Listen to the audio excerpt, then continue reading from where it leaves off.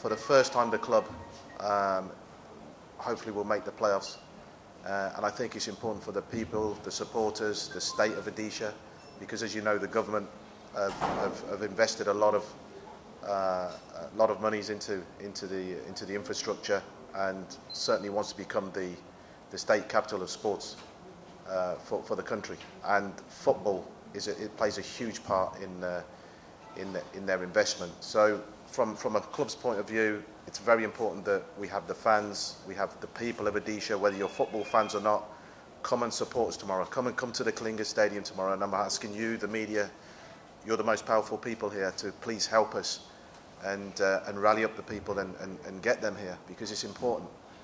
We're here as custodians, that's all we are, and we're doing everything we can behind the scenes. The work that goes on behind the scenes, not just on the football pitch, but behind the scenes, is immense, and I think these staff deserve praise as well.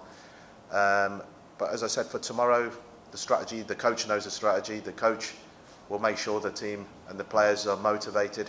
I can tell you now they're motivated. Who wouldn't be motivated to be in the playoffs? And then tomorrow, I'm sure, we have a fantastic record at the Kalinga Stadium, and I'm sure we'll be successful. We probably have the best training ground facilities in India. In football terms, we have several coaches that have made those comments. Many of the coaches are from abroad, as you know. So when they come to the ground, not just the stadium, the football pitches are first class. We have the infrastructure here. We have the hotels. We have everything that we require, and the government have been very, very supportive, and we owe them a debt of gratitude for that. Since I've been here in Odisha, Bhubaneswar, lovely people. The love you get from the stay, everybody is phenomenal. That's why people want to stay here. That's why the captain signed. I'm no different. I love the people. They've been so warm, but we're trying to do our best for them as well, and we want to be, as custodians, I guess, make the people of Odisha proud. Yeah, well, we're now working and collaborating with local NGOs. So you'll see it in probably the next 2-3 weeks developing. It's something that we've been working on. It's taken time, admittedly.